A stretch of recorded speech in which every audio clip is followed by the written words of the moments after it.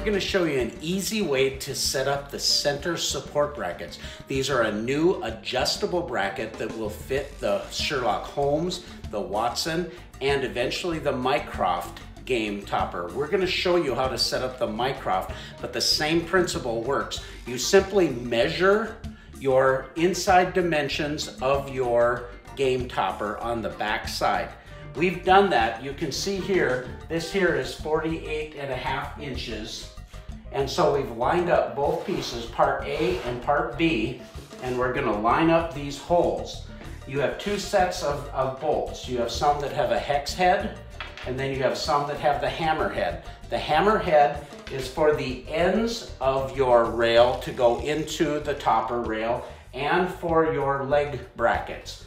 The hex head nuts are to secure the center support. So we're going to put these in, and it's important to note that these need to go inside just like this. And so we want to put, on the Mycroft, you're going to put 3 of these bolts in, and on the Holmes and Watson, you'll put 4 of them. So you'll notice there's an extra bolt left over when we do the Mycroft, and that's not a problem. And you just line up the holes and adjust this a little. And then you can just thumb tighten these locking washer nuts.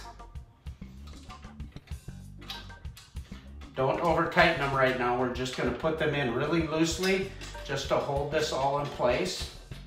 You're going to see that we have center supports. These are for the 2 furthest outside portions. And then we're going to have one support that has 2 bends that go in between both of these rails. You try to do this on your table on the floor, it gets a little fiddly to adjust to get these holes to line up. But if you just lay these down on a flat surface like you see here, it's very simple. Then we're going to take one of these supports that has the angle that goes into the other rail, and we're going to put that across this screw, this bolt, and then just lightly put that on.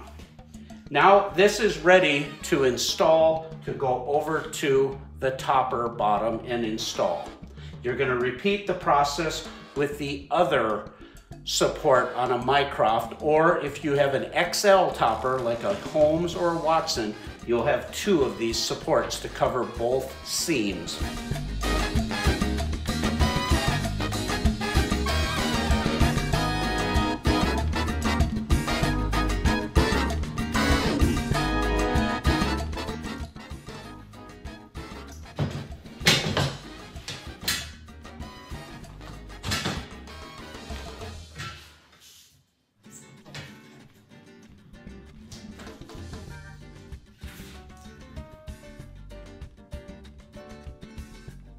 Now what we're going to do is install the center support. These has 2 of these flanges, and you're going to just want to hook it on that screw.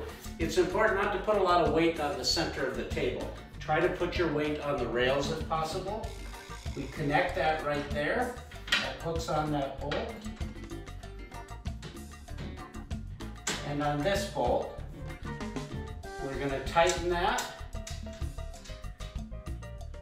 Just snug with your fingers, and then we're going to go to the other side. We're going to snug that up. They're just snug fit right now. We're going to put in the hammer screws into the rail to secure all 4 ends. And then, after the hammer screws are tightened in, then you tighten these screws and all of your cross support nuts.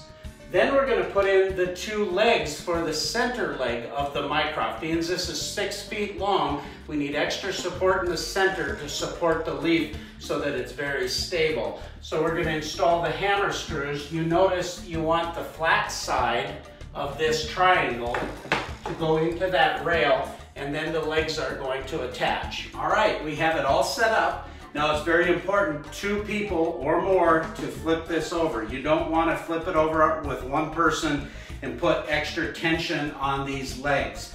That could cause them to bend slightly, which you wouldn't want.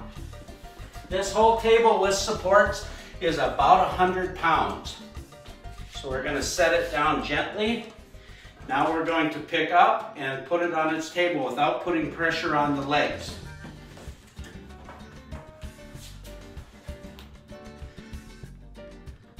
Roll out our mat.